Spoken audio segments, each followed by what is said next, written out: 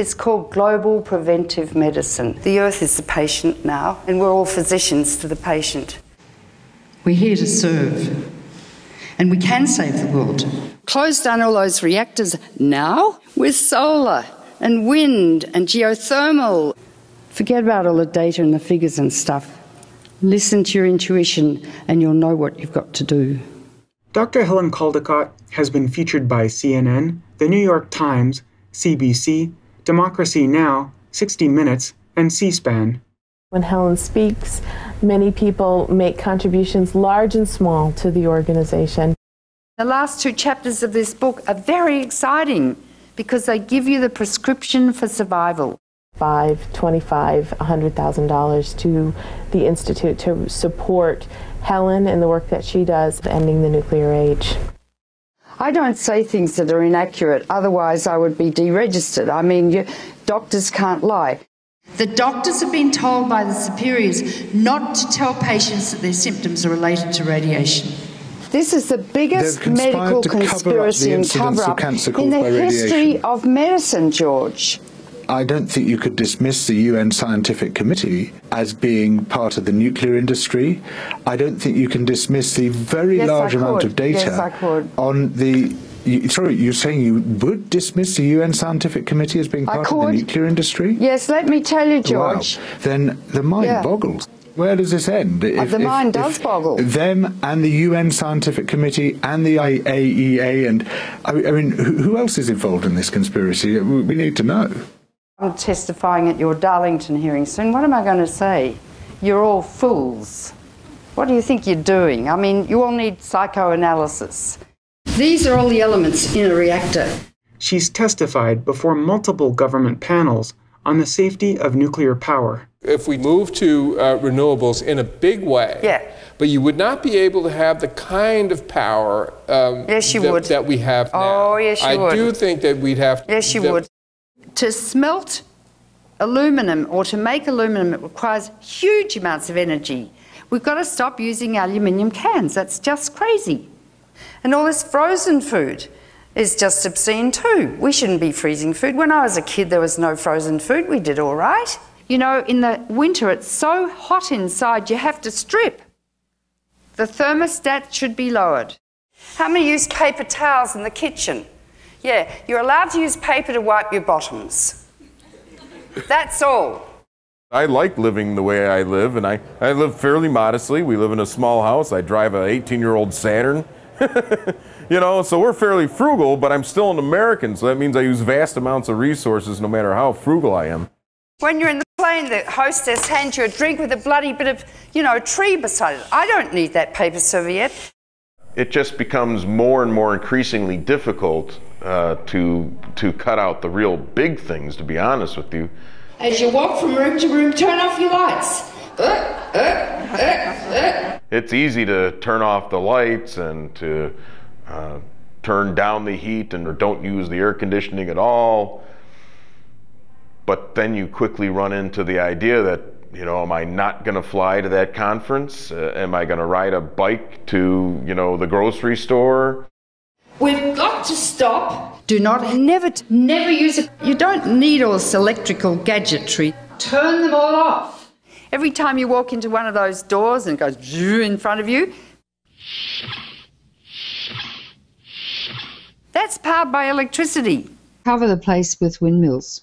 It's what we've got to do if we want to keep using electricity. Otherwise, we have to stop using electricity. And think about it. Mozart wrote by candlelight, and so did Shakespeare. So the human race has lived for a very long time without electricity. We've lived and survived for 3 million years without electricity. Well, what's wrong with candlelight? That's right.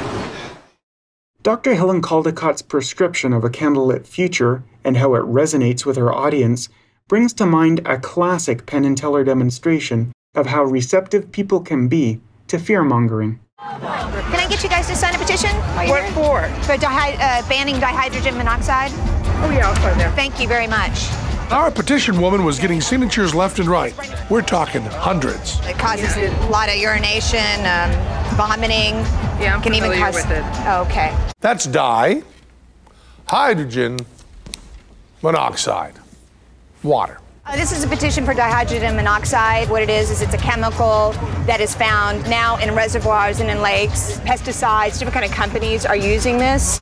And she's not going to lie or even stretch the truth, not at all. She's just going to talk about what water is and what it does with the vocabulary and tone of environmental hysteria. Styrofoam companies, nuclear companies, and now when they use it in pesticides, when we're washing our fruit and things like that, it's not coming out.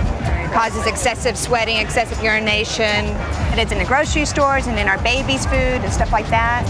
We don't know if they thought, but they signed. There we are. If you saw a petition being circulated warning the dangers of dihydrogen-monoxide, how would you alert the signees to its utter stupidity? Of course you'd just say, dihydrogen monoxide is water. That would end it right there. But what if you couldn't say that? This is crazy. You are sitting on top of a nuclear weapon. Because there is no common sense about what nuclear power is or isn't. You can have the word nuclear without the word bomb. There's only decades of fearmongering.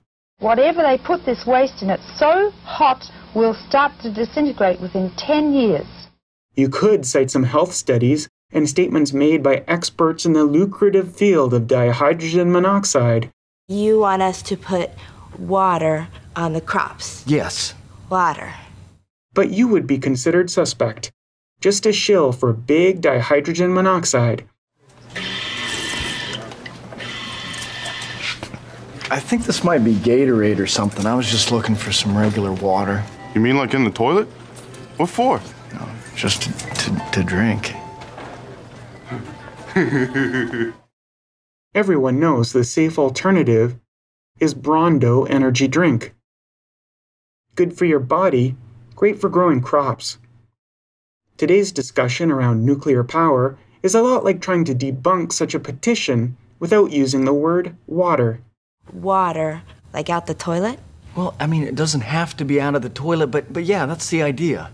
People are accustomed to decades of barely competitive nuclear power, accustomed to the message that nuclear waste is a lurking danger, and people have been convinced that a nuclear accident will kill more people than a single day's worth of fossil fuel air pollution.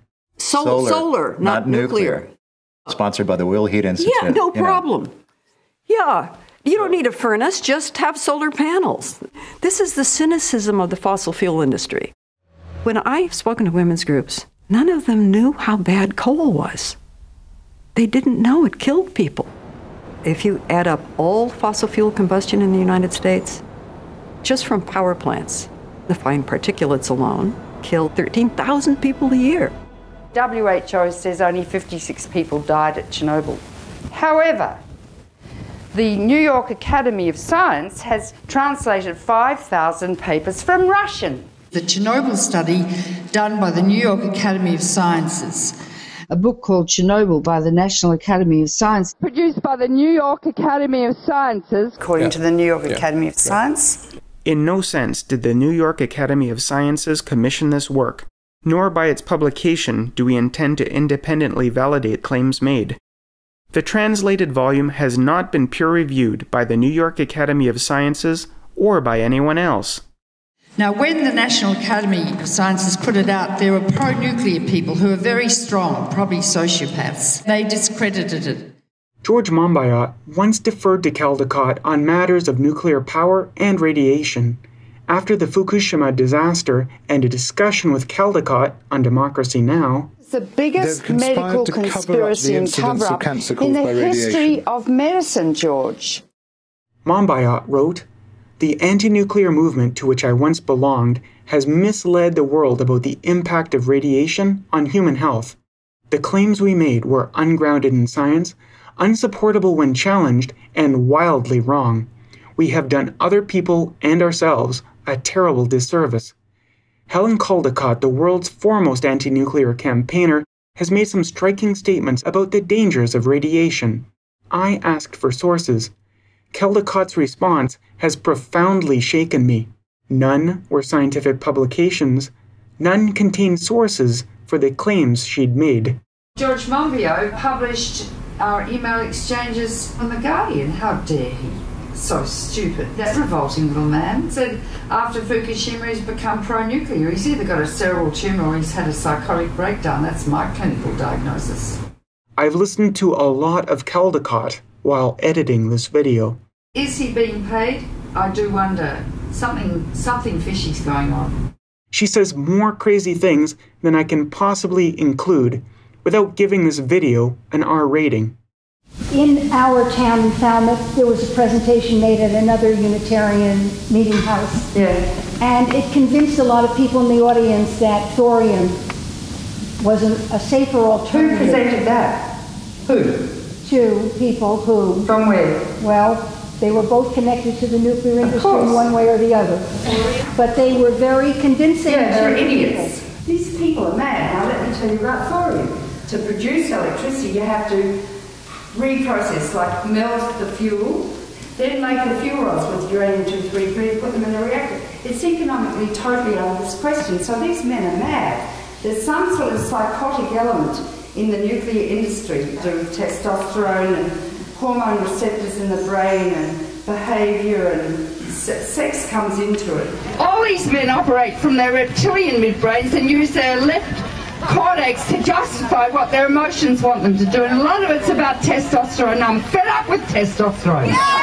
E equals mc squared is a substitute probably for male, will I say it? Erection and ejaculation. And they like it, and it's this sort of energy that really grabs them. What you're about to hear is the least crazy sounding thing Dr. Helen Caldicott has ever said. That people living near nuclear reactors are more likely to get leukemia. This is either a scary thing to hear, causes excessive sweating, excessive urination, or a terrifying thing to hear.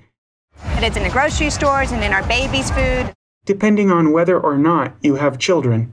Germany did a classic study of children under the age of 5 living less than 5 kilometres from 16 reactors. Their incidence of leukemia was more than double normal. That study was then duplicated by the French. So they don't need to do another study. The first one looked at leukemia rates among German children living within 5 kilometers of any operating nuclear reactor. Where 17 incidents of leukemia would have been expected, researchers instead found 37. The second study looked at leukemia rates among French children living within 5 kilometers of operating reactors. Where 7 cases of leukemia would have been expected, researchers instead found 14. In both studies, childhood leukemia rates very close to reactors are doubled. Also, in both studies, researchers strongly cautioned against assuming the increase in leukemia was from any sort of radioactive plant emission. How is it the researchers involved in both studies saw a doubling of leukemia rates near the reactors and then argue against any sort of radioactive plant emission as a cause? Wouldn't anyone like to know? And those 2 studies are classic studies. They don't need to do any more studies. QED, it's proven. Both the French and the German studies measured leukemia rates against distance from nuclear power plants. The French study followed the German one and so attempted to address some confounding factors that the German study lacked data for. The French study used 2 geographic models. One was simply distance to the reactor, as the German study had done. The second model incorporated wind direction to more closely model where any emissions from the reactor would be distributed. The excess cases of leukemia disappeared when using this more accurate weather model, meaning the vast majority of leukemia cases were not downwind from the reactors as one might expect. This curious finding was then explored further in a third study which saw elevated leukemia rates where nuclear power plants were planned but had not yet been constructed. There was not yet any radioactive material on those sites. They don't need to do any more studies. It's proven. Nuclear power plants may be located close to cities and large population centers, but they're not dropped in the middle of housing units. Most frequently, in Europe and the UK, they're put in the industrial zones of small towns, on land previously used for other purposes. The German study's increase in leukemia rates were all clustered where a chemical factory had once operated and later the nuclear power plant had been built. They don't need to do any more studies. The vast majority of scientific research finds no increase in cancer or leukemia is caused by nuclear power. Note again that researchers of both the German and French studies caution specifically against presuming that any emission from the nuclear power plants was the cause. So what does Caldicott do? She tells her audience that the reports are evidence of exactly that. We've lived and survived for 3 million years without electricity. We can laugh about her prescription of a candlelit future. We've got to stop. Do not, never use it. You don't need all this electrical gadgetry. Turn them all off. Television, DVD, electric carving knives, all the flashing lights. But it comes at the end of a terrifying diatribe. These look like thalidomide babies. Remember when pregnant women took thalidomide? Between mischaracterizing good science and regurgitating bad science and just flat out making stuff up. This is the nuclear fallout released by the Australian Radiation Service. It's an absolutely wicked industry which kills people. These people should be tried like the Nazi war criminals were at Nuremberg. And I'm fed up with them. It's not until you are scared out of your wits that she suggests we should switch from a clean source of lighting to one of the very dirtiest. If a woman who repeatedly tells audiences easily refutable falsehoods, there must be a law that people can't lie. People should be sued. Doctors can't lie. We would be deregistered. I would be deregistered. If I lied about medicine, I would be deregistered. And they haven't sued me. So I'm right. If she can motivate people to protest nuclear power, then anyone can. Use sort of descriptive terminology that will get Mr. and Mrs. Joe Sixpack sitting at home watching The Simpsons and stuff. You know, oh my God, what about my children? Here's the argument for conventional nuclear power as heard by Joe Sixpack. This mysterious form of energy, which brings you feelings of distrust, if not outright fear, is in fact very safe. There's nothing to worry about here. The situation is under control. We plan to store nuclear waste in Yucca Mountain, even though it's perfectly safe in a dry cask. The waste was moved to cask storage from cooling pool, even though it was perfectly safe in the cooling pool. Fukushima radiation didn't kill a single person, despite everything you've heard. And utilities are shutting down nuclear reactors one after the other for non-safety related issues, despite all the money ratepayers spent to build them in the first place. I think this is an insurmountable communications challenge. There is a logical argument for conventional nuclear power, but it simply isn't enough to have an argument which makes logical sense. Not anymore. Not after 50 years of communications neglect. Up and atom. Up and at them. Up and atom. Up and at them. Up and atom. Up and at them.